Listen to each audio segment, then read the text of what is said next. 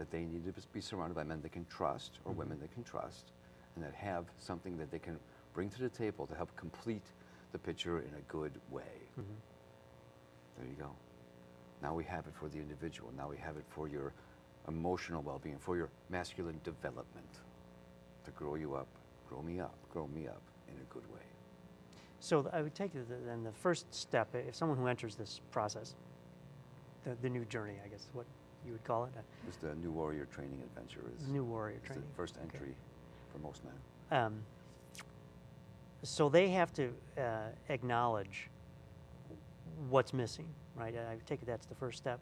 No, or discover what's missing. No, they may not. But I call it's the call. Something says, "I'm not getting it. I'm not getting out of life." That's the call. And what we say, the new warrior is the warrior for the battle. The old warrior worked out and slay dragons. The new warrior slays the dragons. The internal dragons. Yeah, in here. So in new warrior training, our training is to show men, as best as we know how, to model for them how to go after those inner demons, to expand that world. And we do it in the form of an adventure. Such as? The weekends that we do. And they're somewhat modeled after the heroic journeys of the mythopoetic, which is, you can relate to a Star Wars adventure, right? A young man gets the call. Oh, the queen is being held captured. captive, right. That's the call, the refusal of the call. But I'll have to leave my parents behind, and they're ailing, and I'll have to leave the farm. I can't go. That's the first thing, and we all know this part in our lives, right? Where I need to make this next step, or I need to finally get it together. For every man, it's different. For every part of life, it's different. So to say what's typical, it's as broad as, but the call is the same. Something isn't happening, or I don't have the courage, or I haven't dealt with this, or it's about time, right? Or I have no clue. Maybe I have no clue. I think all of us find ourselves in that position more often. I don't than we'd know. like. Someone, so that's the call. The refusal of the call is, oh, I can't, I'm busy, and this sort of thing. So the adventure part of this is to make the call for the man. So my part mostly is, when I meet men for the organization, is to help them recognize the call so in their lives. Is that part of this weekend, the New Warrior weekend, to recognize the call? And so, if I understand it correctly, the call is this thing that you would like to do. You as a person, you're thinking, look, I want to be this other thing, or I want to get to this other place or rid for myself of this, or any number of. And for whatever reason, I'm break not this pattern, or and I'm not making progress in that direction. Making progress. Okay. Or I want to venture into something and I'm clueless. Something that seems appealing. Now, in that case, there's a lot of things. A lot of times we could look at something and say, well, that looks pretty interesting, but that may or may not be a good path for you. And so, in this case, is that part of that discovery process as well? Like, if I were to say, I've got this place I want to be, well, why do you want to be there? Why do you think that's a good fit for you? Is that the kind of thing that goes on? It wouldn't follow that course, but it would say, I have a dream for me, right? So you want to be the next Oprah, Kevin. That's wonderful, and that's a grandiose, and it's a wonderful thing, and that may be so. And as long as you're progressing towards that in a way that you're not getting in your own way, you're doing great.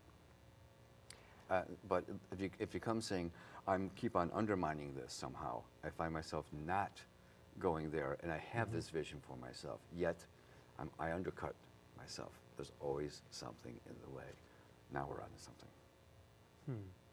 Now, how does it reconcile with the idea of failure, which is a normal part of life? And in fact, I know from my own experience that those are the most educational experiences I've had. Something that I really put a lot of heart and soul into. It just didn't turn out. Again, going back to my business experience, the great successes are not very educational because you don't really know why you succeeded. But when you fail, you can usually find a pretty good, it's not too hard to figure out, okay, what went wrong here? What did I do that got me to that spot? So how do you parlay that role of the importance of failure into this idea that people may be stuck or they may not be where they want to be? I work through it myself by helping men paint a picture of another mytho-poetic story that's wonderful around a young man that goes off with a wild man in the forest, and the wild man gives him 3 tasks. And the short story is the fact that you took it on is a success, not that you succeeded. If you can start to understand, all of us understand, that it's about having the courage to take the step, not getting there is the big thing. It's really having the courage to take that step. Because once that step is taken, the rest of it seems that dominoes fall in place. It's the being frozen from taking the step that is really more crucial than the outcome. Your ability to keep taking a step, the risk, take the risk, having the courage to take that risk in that relationship, to take that risk in your business, take that risk of being made a fool, or feeling like a failure. It's more about, what's more broad than that. It may show up there most often, but it's usually a broader taking a risk question. Interesting. And we, especially coming out of the financial crisis where people took a whole bunch of risks that they just didn't understand. Is that part of the process as well? I mean, taking risks, as we know, taking risks is very scary. Yeah. And there are some risks that should not be undertaken. And there's, in fact, having spent time in the financial industry myself, there's a whole discipline of studying risk. And now they try to quantify it. They're talking about financial risk in particular. But the idea of risk and the understanding of what risk really is central to that discipline and that study. And that what we see in cases like the financial crisis, the risks were drastically misunderstood. Yeah. And the people who were taking them had no idea of the potential consequences. So coming back to the personal level, we would encourage people to take risks. But how do you evaluate what the risk really is? What kind of tools are brought to bear to really measure that and understand what this risk is? If you want to keep it in the financial realm, the next question for an individual in that situation is, will they risk again? Well, and some of them said right? Yes, and John Corzine comes to mind, failed miserably the second time around as well. Yeah, and I'm more, for me, Glenn, I'm more concerned with the man's ability to say, yes, I have been hurt by this, whether it's relationship or money, whatever it is, and am I willing to examine that? What do I need to learn from that? And then from that information, do I have the courage again to risk again? What have I learned? And have I learned to accept the fact that the risk may end up, there is a risk that I will be hurt somehow badly by this, perhaps. To take it to the extreme, there's actually a risk if you do, and there's a risk if you don't. So the risk of inaction, has its own impact on your life and everything else. And so most, as we call them, dilemmas, real dilemmas of life, is that basically I can get hurt if I do, I can get hurt if I don't. And this is paralyzing for many of us. So how do you get past that paralysis? I mean, if I've got risks on either side, how do you get past that? That seems like a stopping point. How do you It is a work stopping past point. That is a big stopping point. And this is only a tiny fragment. You can see how many situations and go on throughout this new warrior right discovery process for us. How do you get past that? We have trainings around this, and we actually explore these two and measure. If you're willing to live with not of inaction and the impact it's going to have on you, the consequences, the impact and the consequences. And if you're willing to accept those, stay with your inaction. But recognize what they are first. Yeah, right. What's the impact and the consequences of that decision? Let's go there. Well, and that's a very interesting way to phrase it as well, because indecision is itself a decision, right? You're making the decision not to act, whether you acknowledge it or not. Yeah. That's really what's happening. Right. And so as we want to talk to a little bit earlier, am I undermining what I really could be doing for myself? See how it ties into the other thing about undermining my plan, where it really feels safer. The known is always safer than the unknown. Right. And so my quest is not to solve this for you. I'm not rescuing men. I'm here to make it clear. This is what's presented to you. If you tell me that this is a dilemma, here, let's explore the consequences of the inaction. Is it truly what you want? Or are you undermining that in order to, because this seems more scarier to take the risk, right?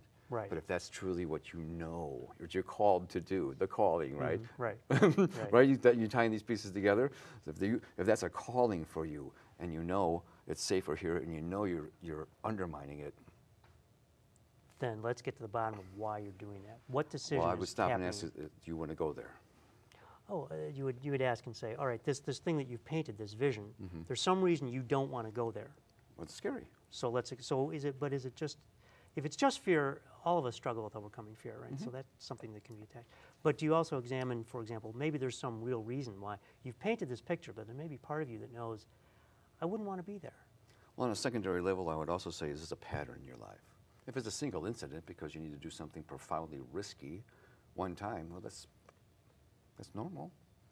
But if you find yourself Repeatedly. selling yourself out, right, on time after time again, say, well, there's an underlying cause, of course, to that. And if you want to go to that fear piece and open it up, this is a safe place. And if you don't know what it is, let's work on that languaging of that. You know, and then at the end of those kind of processes, if now you are actually conscious of the choice you're making, from now on you will choose to be, say, victim versus hero in your own life or something. But I would hope most people would not choose to be a victim. You'd be surprised. But once it's labeled like this, if that be the case, right? If that be the case, then it's going to be hard to complain in the group of men anymore that you don't get what's going on. Ah, right, because now you've acknowledged that this is what's really happening now, and making these conscious choices. And I'm choosing this, and I'm comfortable with that right now. Yeah. Okay. Okay. And that seems reasonable. It is. Yeah. It is. But if I say I want to work on this, and I'm constantly bringing it to, say, my group of men, eventually they're going to say, you got to take responsibility, Glenn, to be accountable to the impact of your behaviors in your own life. Okay, and that's how we started the conversation about accountability. That any choice you make has ramifications for you and the people around you, and it's that recognition of what those are. Is that what we're getting to with the accountability? Recognition and acceptance. And taking responsibility for the impact of my decisions. And that it's not some outside force, it's me making these decisions. Right.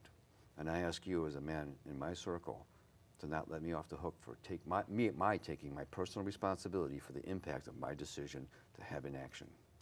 Well, then I'm not going to let you off the hook for making the decision to come here and talk to us tonight, because it's been fascinating. And believe it or not, we're out of time already.